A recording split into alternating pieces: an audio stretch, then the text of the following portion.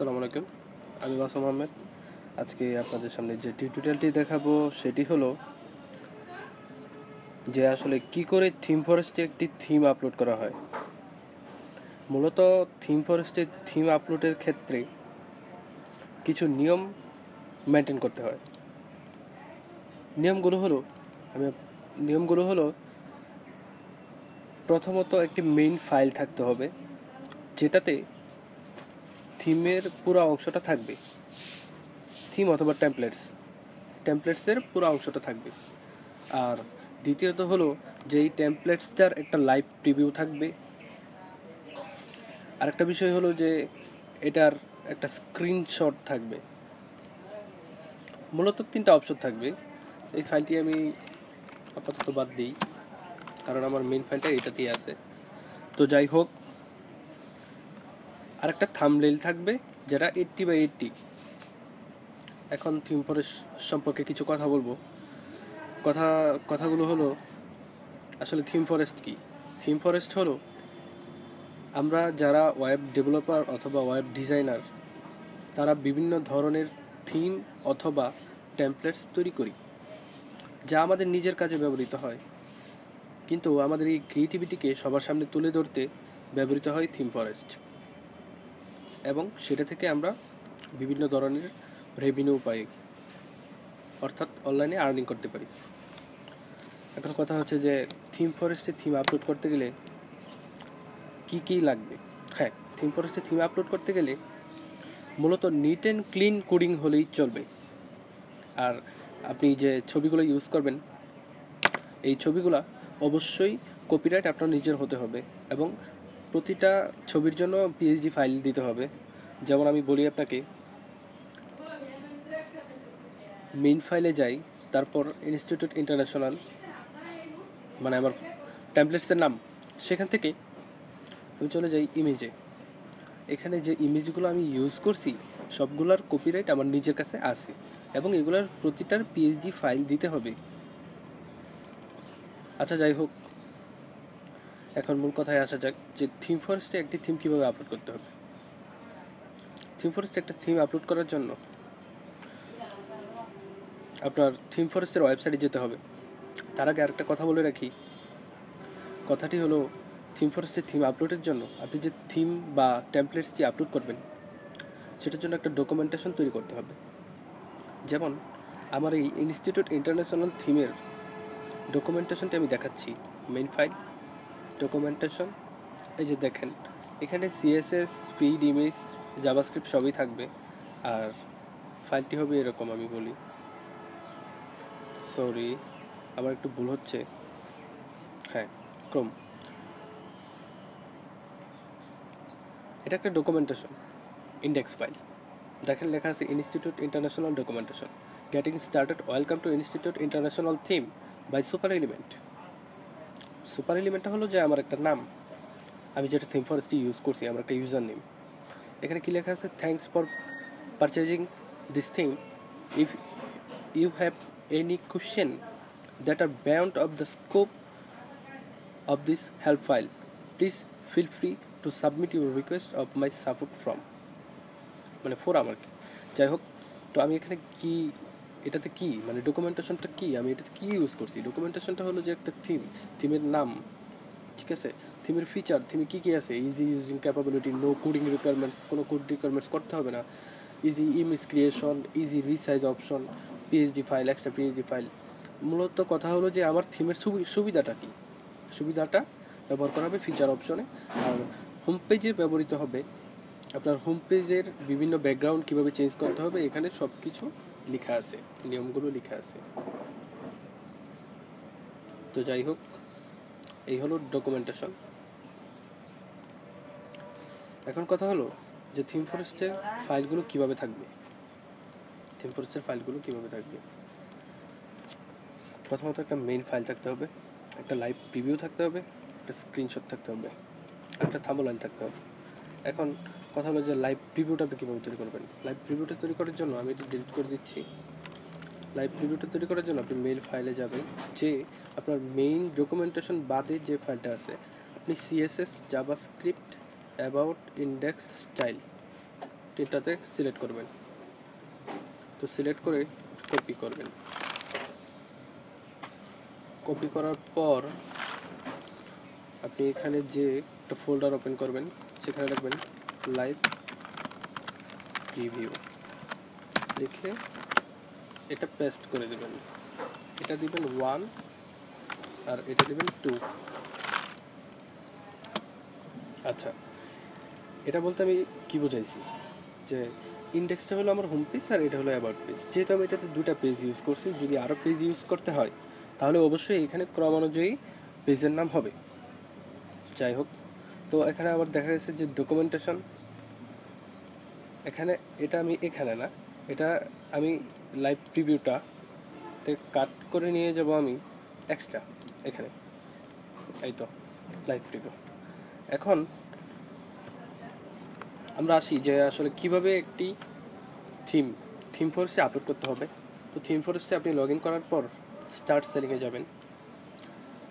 ঠিক আছে, স্টার্ট সেলিংয়ে যাওয়ার পর এখানে যেতে হবে more about being an author.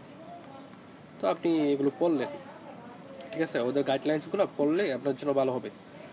তো পড়ার পর great, thanks, check me about my dashboard, এটাতে ক্লিক করলেন।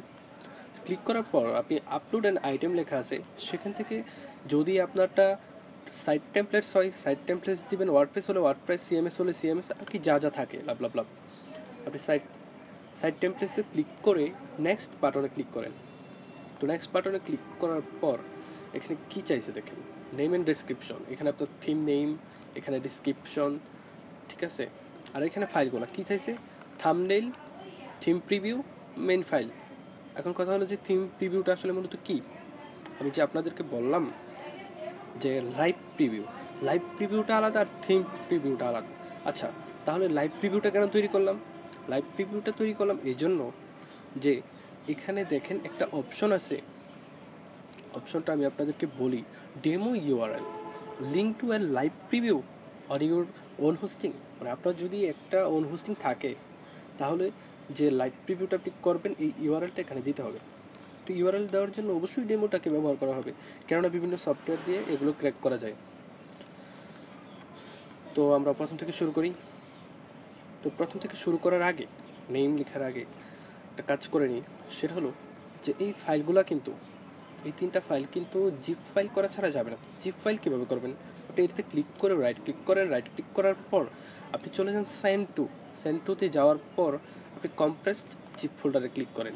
জিপ ফোল্ডারে ক্লিক করে লাইভ প্রিভিউ এন্টার দেন, তারপর স্ক্রিনশট, হ্যাঁ কম্প্রেস করলেন, তারপর মেইন ফাইলটা কম্প্রেস করেন। আসলে মূলত মেইন ফাইলটা আগে কম্প্রেস করাটাই ভালো। এই তো কম্প্রেসড হলো। তো আমাদের এই থিম ফরেস্টে আমরা ইউজ করবো তিনটা ফাইল, সেটা হলো মেইন ফাইল, স্ক্রিনশট আর হলো থাম্বনেইল। এখন দেখা যাক যে নেম, আমাদের টেমপ্লেটসের নেমটা কি হবে। আসলে আমাদের টেমপ্লেটসের নেমটা, একটা নেম আমরা ইউজ করব বলি, আমি কপি পেস্ট করছি, কারণ যেহেতু আমার কাজটা করা আছে তাহলে আমি কেন আবার লিখবো। এই তো আমার থিমের নেমটা আমরা এখানে লিখলাম। হ্যাঁ, তো থিমের ডিসক্রিপশন, তো থিমে কি ডিসক্রিপশন মানে থিমটা কেমন, আসলে এটা ব্যবহার করার জন্য দেখেন যে ডকুমেন্টেশনটা আছে, ঠিক আছে, আপনি পুরো ডকুমেন্টেশনটা, ঠিক আছে, আপনি কপি করে দিতে পারেন। যেমন এখান থেকে ধরে আপনি পুরোটা না, আপনি এই পর্যন্ত ফিচার পর্যন্ত কপি করেন। হ্যাঁ, ফিচার পর্যন্ত কপি করেন। সরি, আমি ভুল প্রেস করেছি, আমি ব্র্যাকেটসটা ওপেন করে ফেলেছিলাম। যাই হোক, তো এটা কপি করে চলে যান এখানে ডেসক্রিপশনে, তো এখানে আপনি পেস্ট করে দিন। হ্যাঁ, তো পেস্ট করার পর এখন হলো মূল কথা যে ফাইল চুজ করতে হবে। তো চুজ ফাইলে যে আসলে আমার এটা আছে ডেস্কটপে থিম ফরেস্ট নামক ফাইলে। হ্যাঁ, তো এটাতে ক্লিক করে মেইন ফাইলটা দিলাম, ঠিক আছে, থাম্বনেইল চাইছে, থাম্বনেইলটা দিলাম। আচ্ছা, মেইন ফাইল গেল, থাম্বনেইল গেল আর থিম প্রিভিউ। হ্যাঁ, তো থিম প্রিভিউটা থিম প্রিভিউটা হলো আর কি স্ক্রিনশটটা, হ্যাঁ। তো আসলে স্ক্রিনশট এই তো দিলাম, এই তো 3টা ফাইল আমাদের আপলোড হচ্ছে। তো আসলে এখানে যাই যে আমাদের থিমের ক্যাটাগরিটা কি। আসলে মূলত আপনাদেরকে থিমটা দেখানোই হয় নাই, তো ক্যাটাগরির কথা কীভাবে বলবো। তো চলে যাই, মেইন ফাইলেই যাই। তো যাওয়ার পর এই তো ইন্ডেক্সটা ওপেন করি, হ্যাঁ। দেখেন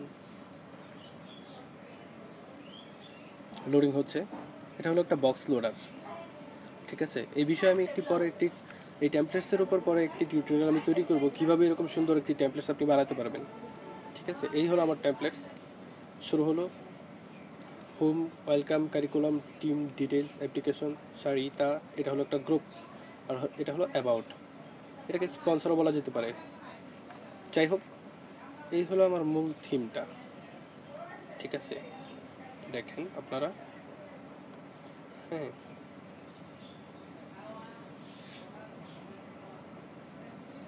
এই এটা ফুটর, এই হলো মূল থিম।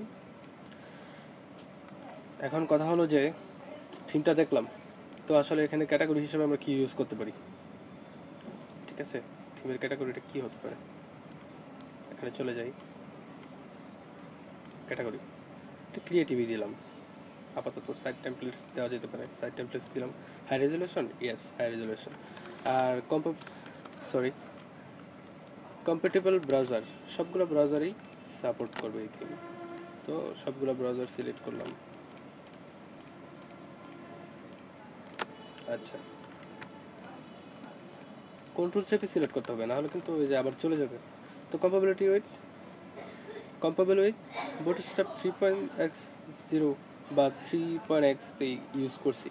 যাই হোক, থিমফরেস্ট ফাইল ইনক্লুডেড।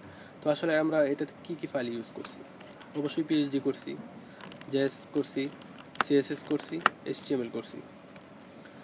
তো আপনি যদি পিএসপিও করে থাকেন বা মাস করে থাকেন বা লেয়ার পিএনজি পিএইচডি যাই করে থাকেন, এটা এখানে দিবেন, ঠিক আছে। কলাম নট অ্যালার্ট, কারণ এখানে দেখা গেছে কিছু কিছু ক্ষেত্রে আমি ডাবল কলাম ইউজ করছি, আবার সিঙ্গেল কলাম ইউজ করছি। আর লেআউটটা অবশ্যই, যেহেতু আমরা থিম ফরেস্টে আপলোড করব, তাহলে রেসপন্সিভ হওয়াটাই উচিত বা ভালো। আর এখানে একটা ডেমো ইউআরএল দিলাম, জাস্ট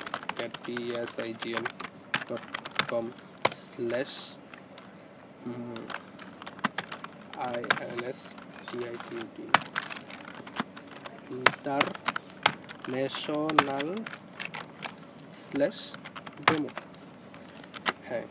এটা কপি করে এখানে পেস্ট করি। দেখেন যে আমার ডেমো ইউআরএলটা দেখা যাবে, এই যে শুরু হয়েছে, হ্যাঁ। তো কাজে চলে যাই, এটা পরে দেখি আমরা। ট্যাগ, আসলে এটাতে কী ট্যাগ ইউজ করা দরকার, মূলত এখানে ট্যাগ হিসেবে, যেহেতু আমি সামার স্কুলের কথা ভাবছি, তাহলে সামার স্কুলটা আগে লিখি, তারপর লিখি কলেজ, তারপর ইউনিভার্সিটি, তারপর স্মল বিজনেস, তারপর মাইক্রো বিজনেস, ইটিসি, মানে ইত্যাদি আর কি। আপনি ইচ্ছা করলে আরও অনেক ধরনের ট্যাক্স ইউজ করতে পারেন। তো আসলে দেখা যাক, আমার সার্ভারের ব্যান্ডউইথটা কম, সেই জন্য একটু দেরি হচ্ছে। যাই হোক, এটা আসবে। তো ক্লোজ করে দিলাম, কাজে চলে আসি। আমাদের ফাইলগুলো আপলোড হয়েছে।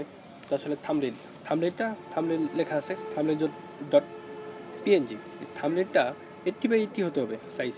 আপনি থামনেলটাই ওপেন করেন, এই যে থামনেল, হ্যাঁ। ডাবল ক্লিক করলাম, করার পর এটা বড় করলাম, এই যে দেখেন। আপনি ফাইল ইনফোতে যান, 80x80 ডাইমেনশনটা 80x80 হবে, আর অবশ্যই 50 কেবির নিচে হতে হবে। তো এটা ক্লোজ করে দিলাম। ক্লোজ করার পর থিম প্রিভিউটা হবে স্ক্রিনশট, আর মেইন ফাইলটা হবে এটা, মেইন ফাইল.zip। আর অপশনাল ওয়ার্ডপ্রেস থিম, যদি অপশনাল ওয়ার্ডপ্রেস থিম থেকে থাকে, তাহলে সেটার জিপ ফাইলটা এখানে ইচ্ছা করলে আমরা ইউজ করতে পারি, হ্যাঁ। এখন কথা হলো যে সব কিছু শেষ, তারপর আপনি প্রথম বেলায় প্রাইসিংয়ের ক্ষেত্রে এখানে $17 দিলেই ভালো, আর এখানে $700 দিলেই ভালো হবে। স্ট্যান্ডার্ড লাইসেন্স যেটা, আর ওটা হলো রেগুলার লাইসেন্স। তো কমেন্টস, আপনি কি ওদেরকে কিছু বলতে চান অ্যাডমিনদেরকে যে আপনাকে রিভিউ করবে? হ্যাঁ, high, my code is neat and clean, so REVIW review it cordially। আচ্ছা, লিখলাম। হ্যাঁ, এখন আপলোড দেওয়ার আগে এটা দিতে হবে, এটাতে টিক দিতে হবে, কেননা any image, sound, video, code, flush or other assets that are not my own work. মানে এটা তো আসলে মূলত যে সাউন্ডগুলো, ফ্লাশগুলো, এগুলো তো আমার ওন ওয়ার্ক না। জাভাস্ক্রিপ্টগুলো দেখা গেছে, বুটস্ট্র্যাপ তো আর আমার ওন ওয়ার্ক না। আচ্ছা, যাই হোক, এখন কথা হলো যে স্ক্রিনশটটা তো দেখানো হয় নাই, তো আমি বলি এটা আপলোডের আগে আপনি দেখে নেবেন। আমি আপনাদেরকে বলে দিচ্ছি, স্ক্রিনশটে যাবেন, দেখেন স্ক্রিনশটগুলো এরকম হতে হবে। ঠিক আছে, আমি খুব দ্রুতই করছি, আসলে দ্রুত করাটা উচিত হচ্ছে না। ঠিক আছে, আবার দেখেন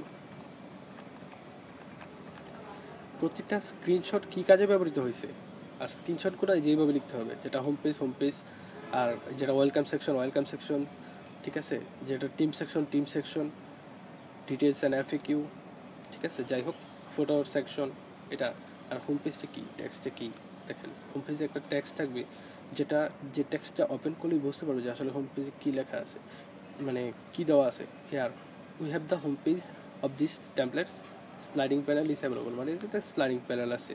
আর এটা ওয়েলকাম সেকশন অ্যাভেলেবল হেয়ার।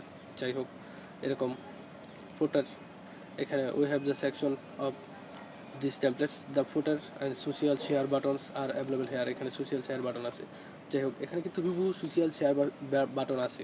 এই যে আপনি এখানে যান, সবার নিচে চলে যান, এই যে শেয়ার বাটন, মানে আপনার টেক্সট ফাইলে আপনি যা বলবেন আপনার থিম বা টেমপ্লেটসে যেন তাই থাকে। তো এভাবে সবগুলা ঠিক করার পর আপনি একবার রিভিউ করতে পারেন আপনি নিজে, যে কোথাও কোনো ভুল আছে কি না আপনি এটা দেখে নিতে পারেন, কারণ যেহেতু এটা রিভিউয়ের অপেক্ষায় থাকবে। আর আপনাকে বলে দিচ্ছি যে থিম ফরেস্টে কোনো থিম 10 দিনের বেশি সময় লাগে না, 10 দিন লাগে রিভিউ হতে। তো আপনি এখানে আপলোডে একটা ক্লিক করেন, দেখেন সাবমিটিং হচ্ছে, প্রসেসিং হচ্ছে। হ্যাঁ, তো কিছুক্ষণ ওয়েট করতেই হবে।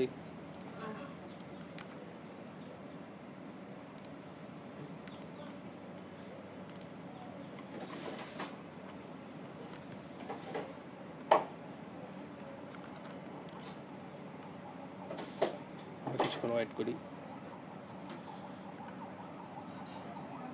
এই দেখেন কী লেখা আসছে,